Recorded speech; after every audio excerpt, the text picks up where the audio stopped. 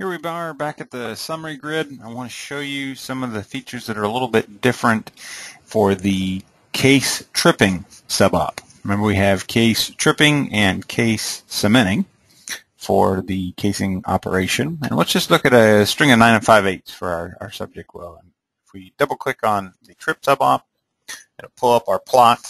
And for the time being, I'm going to bring this down to a 2-plot view, and we're just going to look at hook load and torque.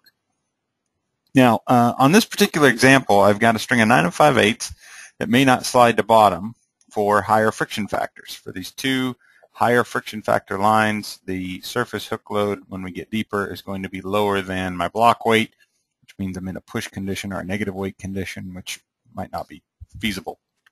Certainly for the highest friction factor, I'm going to be even below my block weight, which certainly would not be feasible. So one of the features that we can deploy is casing flotation. And first I'm going to lock the axis here so we can see what's going on. But if you come on down to fluid flow profile, what that enables you to do is define the density of fluid on the inside of the pipe and the outside of the pipe. And if we just click this box in the upper left-hand corner, enable fluid profile, the default assumption is that I have mud on the outside and I have air on the inside. We've got two different boxes here. We've got fluid in the pipe, fluid in the annulus. By default, we're going to assume that it's mud that's in the annulus, and it starts at surface, and it has a length of 16,500 feet. It's going all the way to the bottom of the hole. It has a density of 10 pound per gallon. Now you notice there's a check mark in this box called scenario mud. And what that check mark box does is it links the density of the fluid in the annulus, right here, to whatever I have defined in the scenario. You notice that I have a mud weight of 10 pound per gallon defined in the scenario.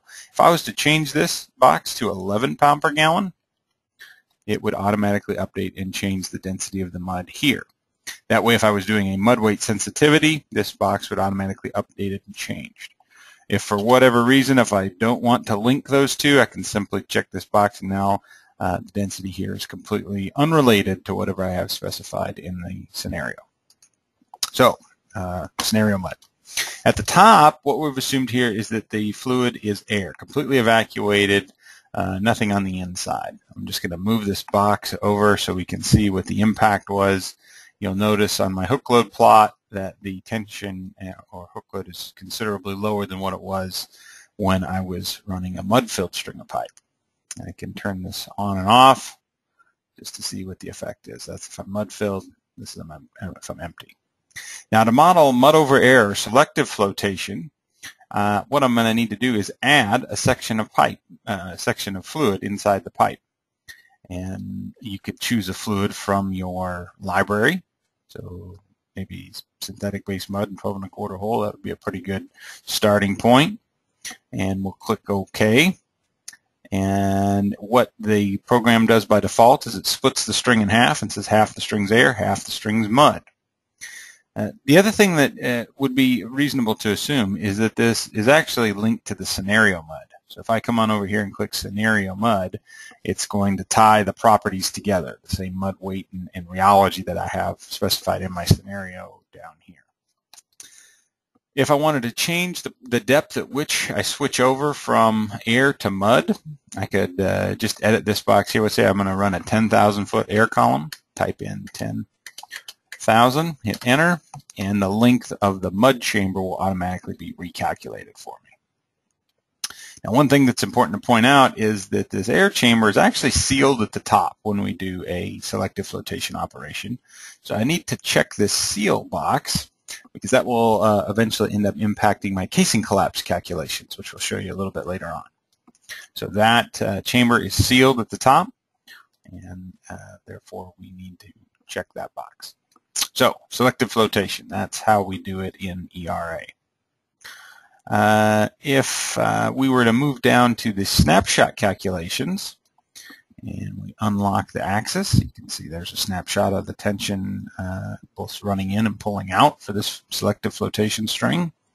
And I'm going to scroll on over until I get to casing collapse right here. All right, so the casing collapse load, if I were doing this, I would do a running speed sensitivity, not a friction factor sensitivity. because right now it's just showing a single running speed. But if I click on running speed, a set of curves will appear where I've got 100 foot per minute running speed and then sensitivity at 40 feet per minute. There are several different curves we're pointing out. The gold curve is the static condition. The gold curve is when I'm not moving the pipe. It's just hydrostatic collapse load. The colored curves are the dynamic collapse load. So this is factoring in that surge effect that we get when we're lowering the pipe in the hole. The dotted line that you notice at the very top, that is the calculation for fully evacuated pipe. And that's what we assume we have after we get the pipe to bottom and we convert the selective flotation collar. The moment that that collar is sheared and the mud starts falling down into the air chamber on the lower part of the string, we don't actually have a hydrostatic column inside the pipe. So we want to look at what the load is on the string at that very moment in time. That's why it's a dotted line. It's just a momentary load case, but we need to check it nonetheless. The dynamic condition as we're running in the hole are these colored curves, surge effect. Now if I double click on this plot and we change the axis here a little bit, change this out maybe to 5,500 psi, you'll notice that the collapse rating of the pipe is shown in black, and then a slightly lighter color is the gray.